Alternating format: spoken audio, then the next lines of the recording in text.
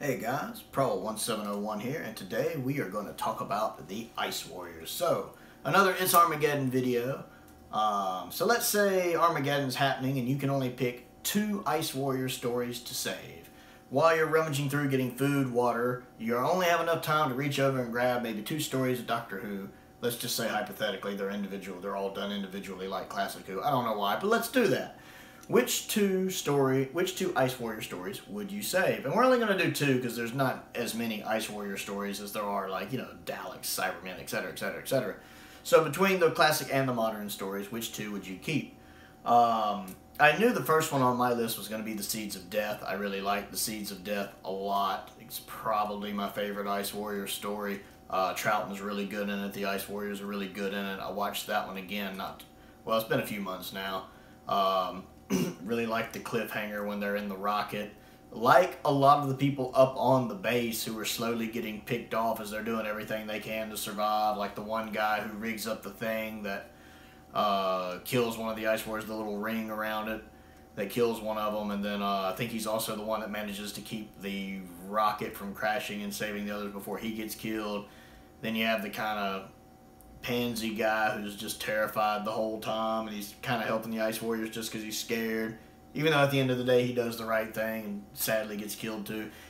Some people are just like that. Some people are just that, when it comes to it and the pressure's down, they just get afraid. They can't help it. They get afraid. So I felt really bad for that guy the whole story. I just really like the Seeds of Death. I think it's much better than the actual original story with the Ice Warriors, which was just called the Ice Warriors. I like the Ice Warriors, the story. It seems uninteresting, a lot of it. It just seems like it drags on. I'm trying to remember. I think the Ice Warriors is a 6-parter. Is that right? I think it's a 6-parter, with 2 and 3 being animated. And it just seems to drag on too long. Plus, it's got Victoria in it. I'm not the biggest fan of Victoria. I know some people love Victoria. I don't really get into Victoria. Troughton is good in it. Jamie's good in it. I really like the one guest actor with the white hair, the one that's kind of running the complex. He's very stern, very by the book. But for some reason, the actor does a really good job portraying him, and I found I really liked him. The animation in the Ice Warriors is pretty good too. I like the animation in episodes 2 and 3. Except for the Ice Warriors themselves, something about the way their mouth moves looks a little weird. But other than that, I think the animation's really good. Probably the closest we had to what the animations look like now out of the old animations, the pre-power animations. The second one was a little trickier because it was just hard to pick. Because I like the 2 new Who stories they've been in, the 2 modern series stories, I really enjoy both of Cold War and Empress of Mars. Cold War I like. We actually get to see the sonic screwdriver use the red setting. That's pretty neat. It has David Warner in it. I like David Warner. It really does kind of have this base under siege thing going on, but it's in a submarine, so you have all the claustrophobia of a submarine in there. So it's kind of nice to see these really in tight places. I really like the Ice Warrior in it. I think it's kind of neat how the Ice Warrior comes out of his armor in it. It's not something I would want to see done often or necessarily even ever again, but as a one-off, it works really, really well. Plus, it gives us a good reason for why the Ice Warrior's armor looks kind of cheesy, hokey, like, because it's from Classic Who. Because they actually do decide that is armor they're wearing. That's not actually their skin. It is actually a suit of armor they get in. By making that canon, it gives you a reason to keep that kind of Classic Who design without having to update it for the modern show like they tried to do with the Silurians. Failed miserably, I might add. I don't care for the modern series Silurian design at all. So this gives them a reason to keep the Classic Who design, but give an explanation why it looks a little Classic Who-y, so to speak, by making it armor. So I really like it just for that. And then, of course, Empress from Mars. I really enjoy Empress from Mars. It's really, really good. I like the script. I like the directing. I like the execution. I think Capaldi is good in it. I like that one soldier, the one that tried to run away and desert. I like him. I think he's acted well. the woman playing the Empress in it does a really good job. And I like the guy playing the other Ice Warrior, the one that's the main Ice Warrior that's been there with the missing eye. I like him.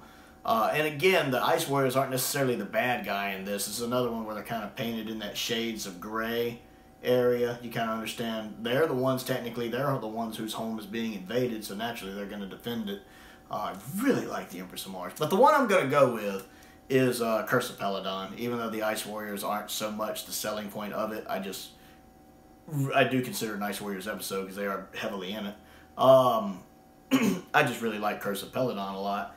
I think David Troughton is great as the king. I think Joe and John are fantastic, like they almost always are in it. I like that it's a murder mystery going on. And I like the fact that the Third Doctor, because of his prior experience with the Ice Warriors, has a hard time seeing past the possibility of the Ice Warriors not being the culprit. I mean, he immediately thinks the Ice Warriors are the ones causing all the problems. Or not, maybe not immediate, but he's blaming the Ice Warriors for it just because of his previous experiences with them. So it's kind of neat to see the Doctor having this preconceived notion of not really taking time to review the evidence for a little while. And it's kind of neat that even for us as the audience who are used to the Ice Warriors being the bad guys, to see them not the bad guys. The Ice Warriors are actually good guys in this story. And it's a nice little spin on expectations for the Third Doctor and for us. So I really enjoy that. I think Alpha Centauri's outfit's a little unfortunate. But I love the fact they got the voice actress who did her in Curse of Peladon to come back and do her in Empress of Mars. That's really nice. They actually got the same voice actress. That was pretty neat. But yeah, I do enjoy Curse of Peladon. I think Katie Manning does some really good acting here, as you can definitely tell the king is very obviously interested in her, and her and David go really well off each other. And I really like the sword fight with John down in like the cage. Supposedly the film elements from that still exist. They're trying to find them. I hope they do. So yeah, Curse of Peladon. So if you could only save 2 stories from the Ice Warriors, which 2 would you save and why? And what do you think of my choices? I would like to know, so comment down below and tell me what you think. You know, I always enjoy interacting with you guys and finding out your opinions on stuff. Other things to do, click the like button, click the subscribe button, click the bell for notifications so you never miss out on a new video.